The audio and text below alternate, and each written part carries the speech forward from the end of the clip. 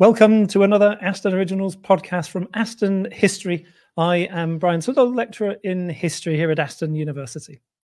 Thursday, the 23rd of November, is History Day.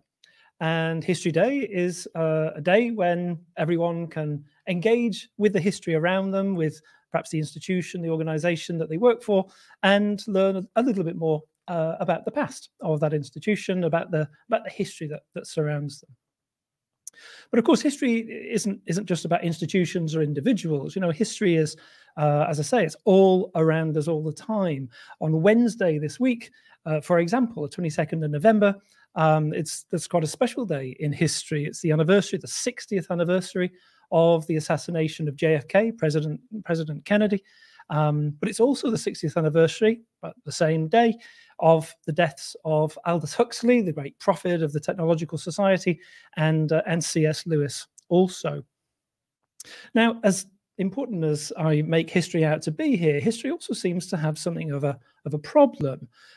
Governments call for students to be studying mathematics, science, technology, etc. No government seems to want people to study history, or not very much, at least. History seems to be a good hobby, therefore, and perhaps not quite as serious as other subjects. And so we have to ask ourselves, was the great industrialist Henry Ford right to say, in fact, that history is bunkum? Well, we can't settle that question now, but I think we can have a chat about the history, or the importance of history.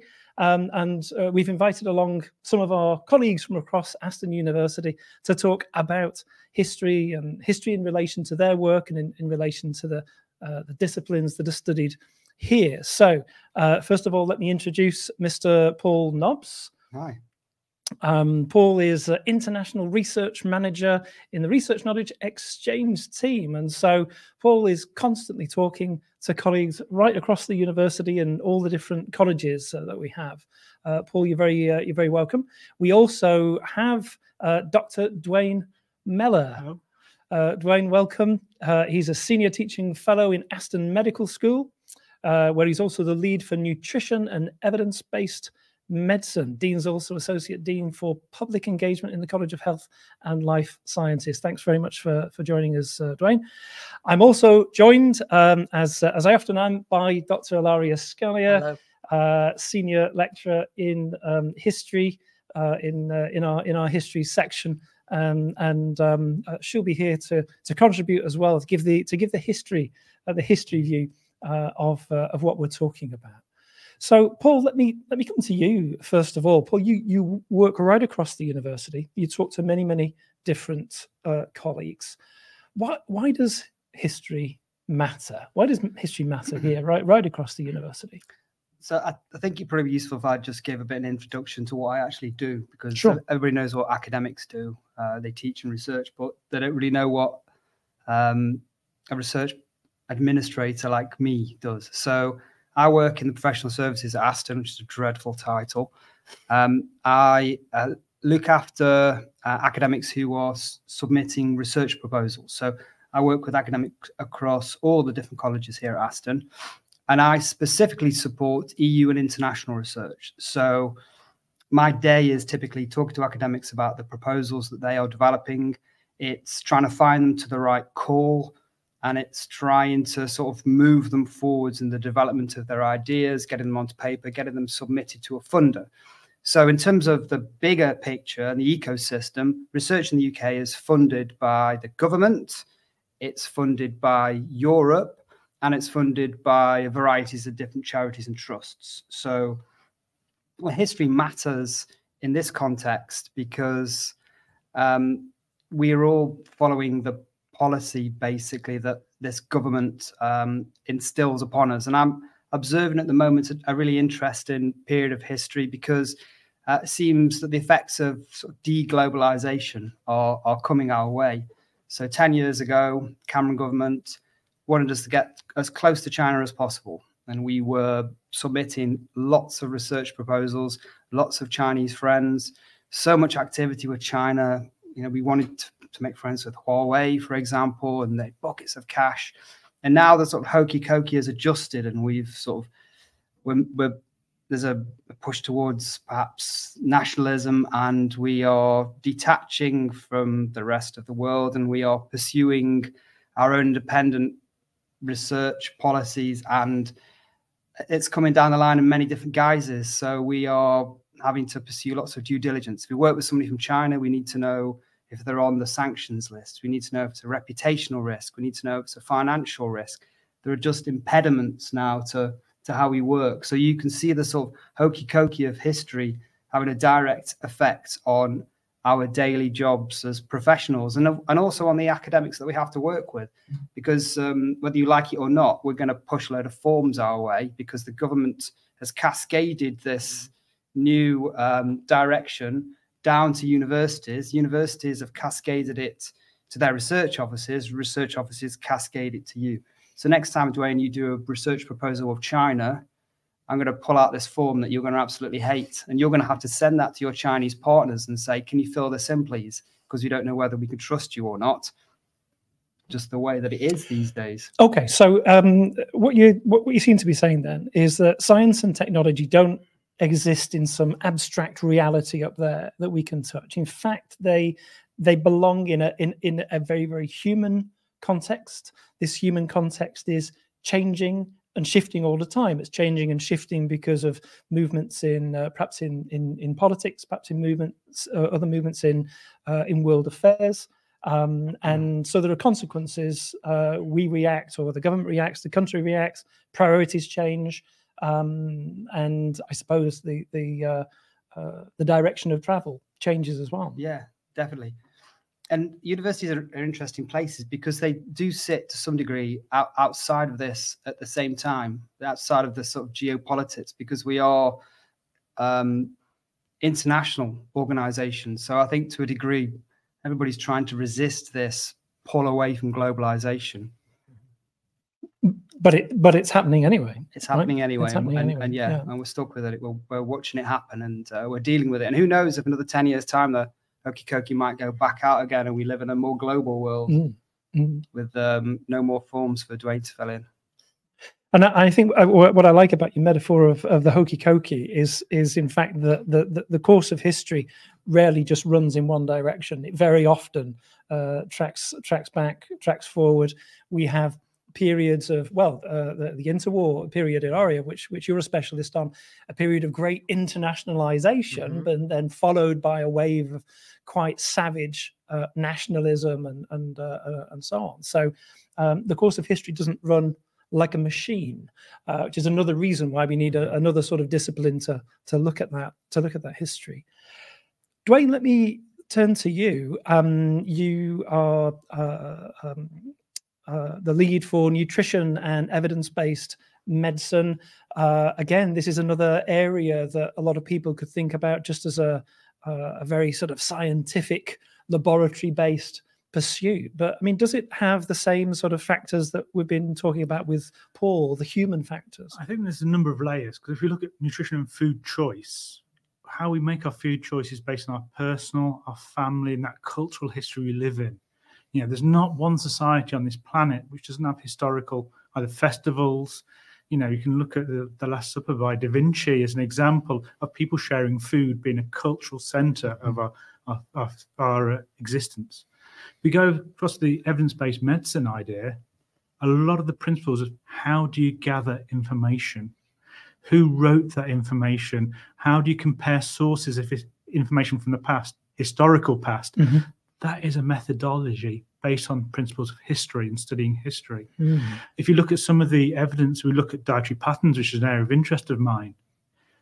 That information is collected. You know, this paper last week that was looking at European diets, which was starting collected in the 1990s, and then putting a contemporary lens on that to see how it affects outcomes in terms of disease risk, something called ultra-processed foods. We need to remember that in 1990, our food supply is quite different to what it is today. And the levels of food processing has changed over that time.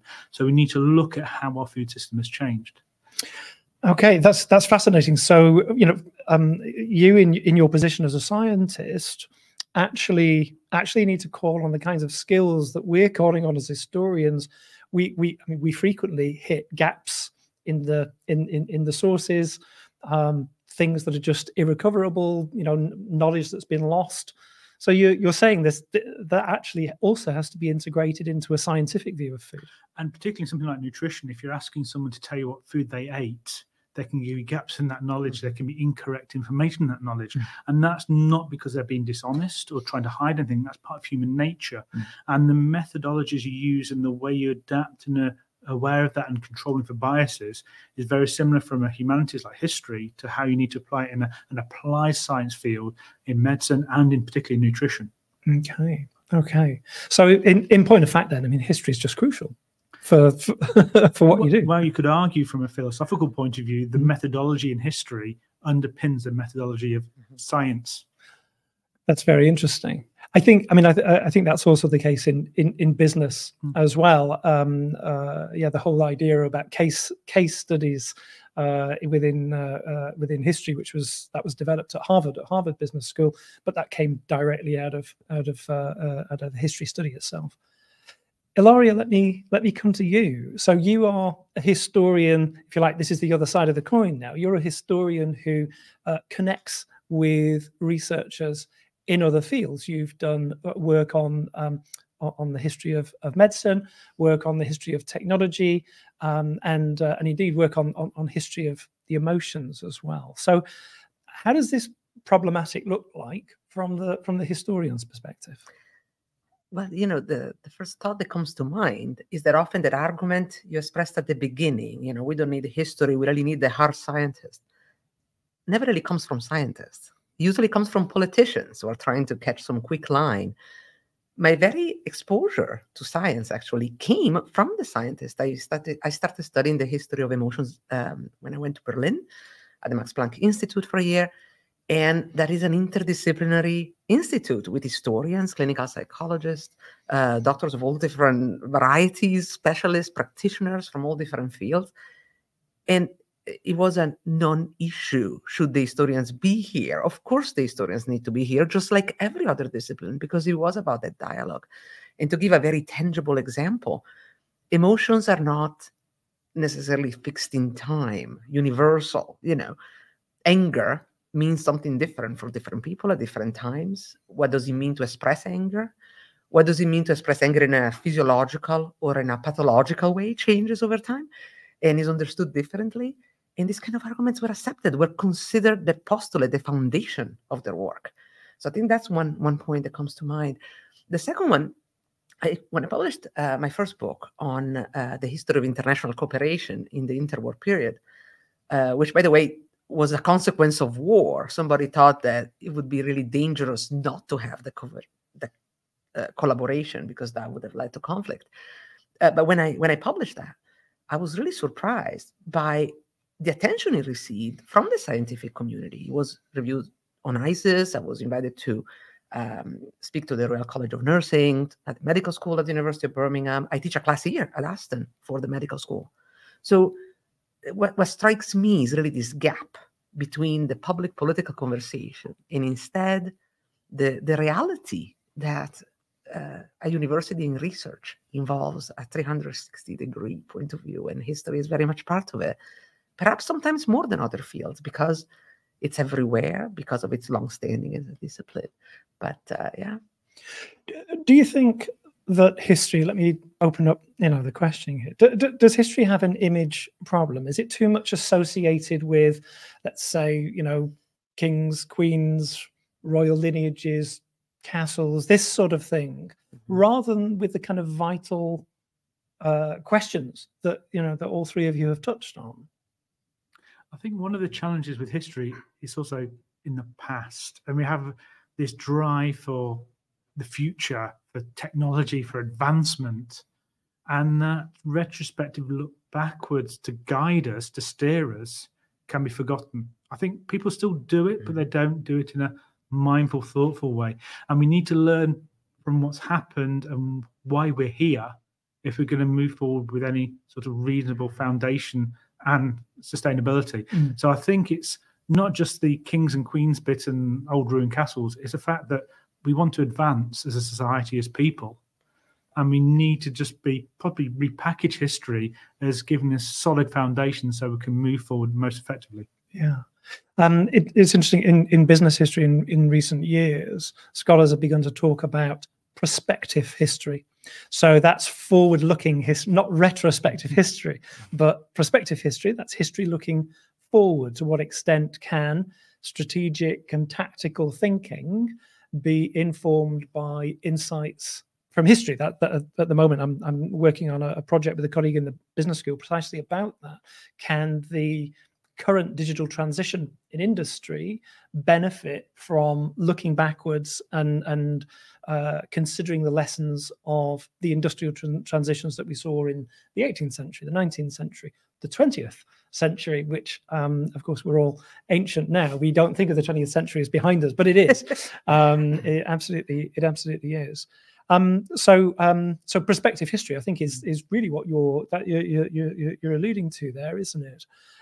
What about at a national and an international level? What about history at that level? So I'm just thinking about research proposals, because that's what I spend my day doing. So when academics come to write research proposals, particularly in the engineering and physical sciences, they don't have to give much consideration for history. It's about developing new things. It's about the future.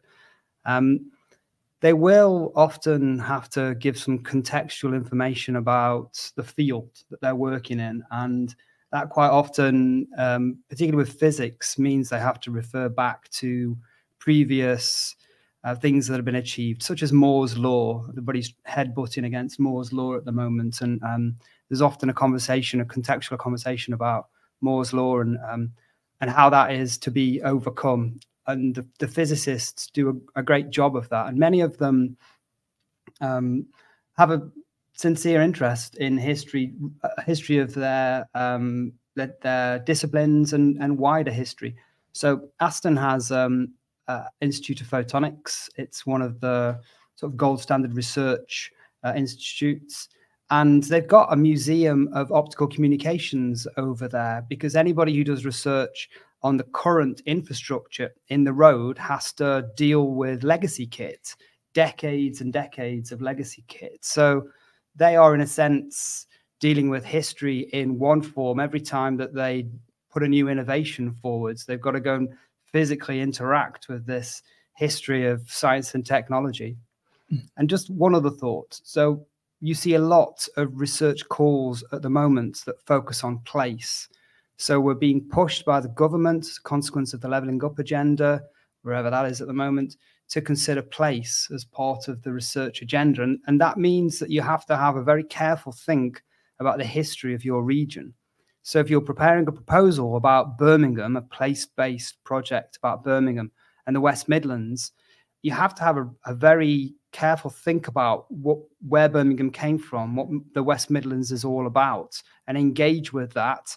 And engage with the past, with the history, and explain how you are contributing and moving forwards on the basis of what the West Midlands means and where the West Midlands has come from.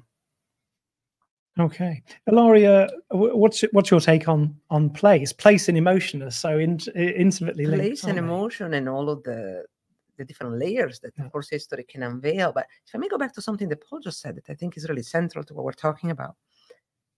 I think one of the many reasons why history might not appear on many research applications is because when it's done well, it doesn't feel good. It doesn't make you want to fund that, no questions asked.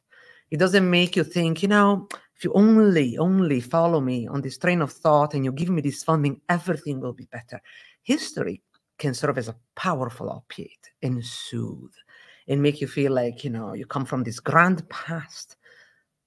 But that's when it's not done well. As soon as there is a layer of depth there, rarely history serves that function. And instead, sometimes it's a cautionary tale. Sometimes it's a bit of a Cassandra. Sometimes it kills that positive thrust that unfortunately has become a bit of a feature of our research environment that happens to be driven sometimes by research application money or political agendas that, because of their nature, because they're read by many people, because they're very public, because they're supposed to enamor people, sometimes don't quite allow for room for what maybe we don't want to hear, which is that, maybe money will not solve it all. Or maybe this particular research project might take care of this one aspect.